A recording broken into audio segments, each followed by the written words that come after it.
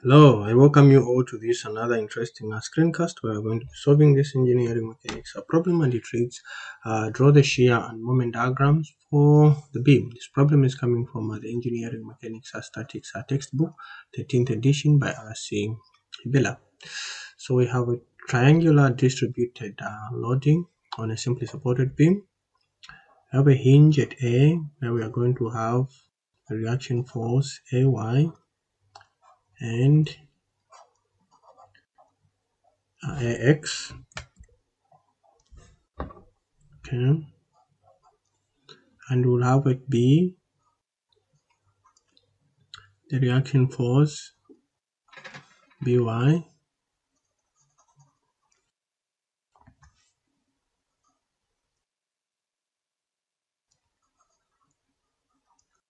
okay, and we'll have an equivalent force just at the midspan. Let's call it F, which is equal to half times 6 times 9. This gives us half by 6 is 3 by 9 is 27. Okay, so let's apply the equations of equilibrium. So we have summation of moments about point A equal to 0, and clockwise being our reference, and we have a minus 27 by 3 and plus By by 6 equal to 0. Therefore By is going to be equal to minus 27 by 3 divided by 6. This gives us a 13.5. And then we have summation of forces in the y equal to 0, going up being my positive, and we have Ay plus By minus 27 equal to 0. By, we already have it, therefore our Ay is just going to be equal to 13.5 minus 27 gives us 13.5 kilonewtons. Then we have summation of forces in the x direction equal to 0. Going this direction is positive. Therefore, we have Ax equal to 0 kilonewtons. So our By is equal to 13.5 kilonewtons. Ay is equal to 13.5 kilonewtons. And Ax is equal to 0 kilonewtons. Okay, so we are going to use the differential equations that relates a distributed force to shear to the moment. The rate of change of moment with respect to x is equal to shear, and therefore moment is equal to the area under the shear diagram. The rate of change of shear with respect to x is equal to distributed force, and therefore shear is equal to the integral of the loading Q dx. Alright, so with these two differential equations, we're going to draw our diagrams, the shear and the bending moment diagram. Right, let's start doing the work. So we have positive up, negative down, positive up, negative down. This is the shear force diagram, and this is the bending moment diagram. So let's start with the shear at A. We have the boundary condition there. AY is equal to 13, therefore we are going to have the value of 13 up to, let's say, to that point. You can put it up to that point. Okay. So this is a 13.5 kilonewtons. Then from, let's call this point a midpoint as our C. So we have Q equal to from A to C we have Q, which is negative. It is negative and it is increasing. Therefore, the slope of our shear diagram is also going to be negative and increasing. Okay. So if the load is a polynomial, or the load is governed by a function which is a polynomial of degree 1, a linear function, then you expect the shear function to be governed by a polynomial of degree 2, which is a quadratic. So let's find this magnitude. Since we know its slope to say is negative and increasing, V is going to be equal to the integral of Q dx, which is just area under the loading diagram, and this is equal to half times 3 times 9. Let me put a negative to show that this is negative, and then this therefore gives us that's 0.5 by 3 by 9. This gives us a 13.5 minus 13.5. Okay, so we are starting from the boundary condition at A is positive 13.5, so we have 13.5 minus 13.5, which is equal to 0. So the slope, let's now draw our slope that is negative and increasing. Okay, so we expect a slope that is negative and increasing to take this shape. Which of the two shapes can we use? This one, this is one, and this one. Which one? Between curve 2 and 1, which has an increasing negative slope. Of course, both of them are negative, but which one has an increasing slope? Between 1 and 2. Of course, it is 2, right? Great. It is 2. So quadratic in nature, so we expect this behavior like this.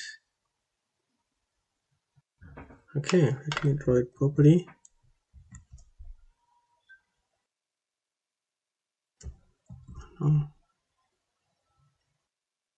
Something like that.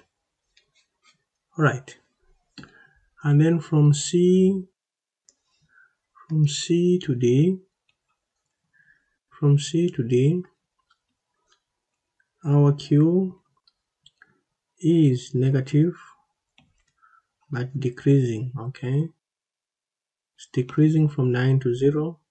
Therefore, our dV dx will also be negative and decreasing. Okay, the magnitude will be the same because this beam is symmetrical. So V integral of Q dx, we expect it to also be equal to minus 13.5. Okay, so it's negative and decreasing. Therefore, you expect a slope and this quadratic also, which is something like that.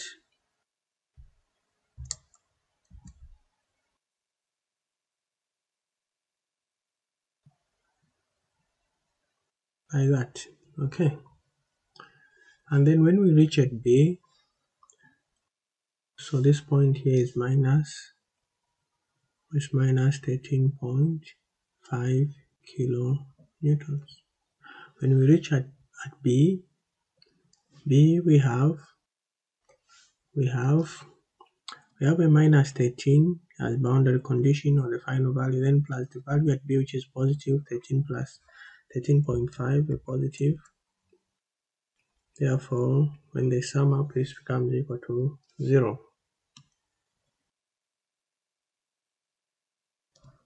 Okay, so it closes up like that. Okay, so this is positive and this is negative.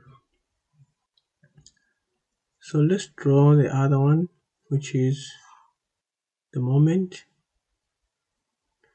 We move it a little bit down, maybe up to somewhere there. Okay, so we need to generate some equations for this one, and we'll start from so let's draw a quick one. So we have this part here. We could section this directly, but I want to use another technique. So we have the initial value here of 13. This point is A, this is C, this is 9 kilonewtons per meter, and this length here is 3. So if we are to find the function that governs this load Q, okay, we can write it in terms of my is equal to mx plus c.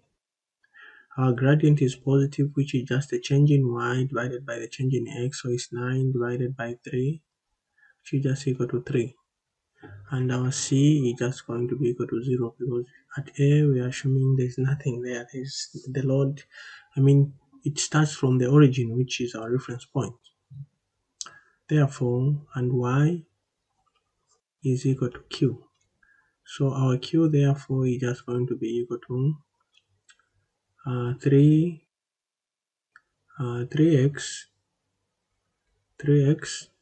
That's about it. Okay. So now what we are going to do is we want to find the area under this diagram. So we have the boundary condition. We'll say B, which is the shear diagram from A to C, has the initial value of 13.5 and minus the integral of the area under this curve, which is just Q, okay, Q dx. And this therefore becomes equal to 13.5 minus our Q, we just said is 3x dx. And writing this will have 13.5 minus 3x to the power 2 over 2, which is just equal to 13.5 minus 1.5 x squared. Of course, we are writing it as indefinite integral. We are not including the constant c. So this is our equation that is governing our shear.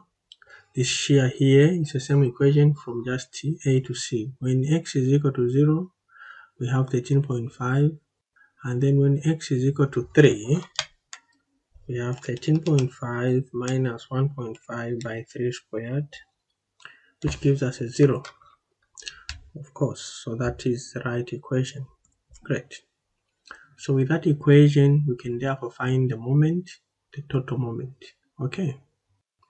So now, since we've done that preliminary step, let's go ahead here and say our shear, that is from A to C, is positive and it is decreasing. Okay, and therefore the slope of our moment dm dx will also be positive and decreasing. So let's find the magnitude of the moment, which is just going to be equal to the integral of v dx, and our m is going to be equal to integral. What is our v? We said is 13.5 minus 1.5 x squared dx, and this will integrate it from 0 to 3. A to c is 0 to 3. Therefore, our m is just going to be equal to 13.5x minus 1.5 squared cubed over 3. We are integrating from, let me just, minus 1.5 x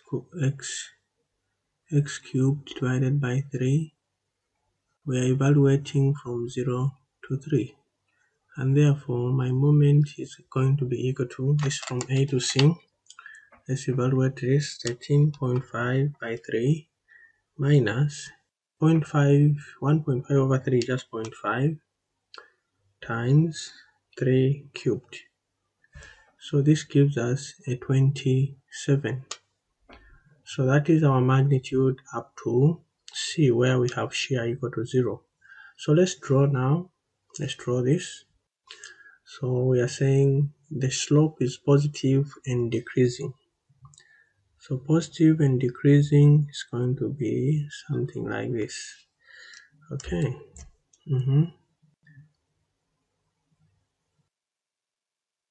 Something like that. Alright. So that point there is a 27. That is the maximum point, 27 kilonewtons meter. And since this is symmetrical, we expect the same curve to fall back down like so. Okay. And this moment here is positive. Alright. So this is really about it. Let me just clean up the slate. I clean up this slate. This is about it. This is really about it. Okay, there we go. This is about it, and I hope the video was helpful.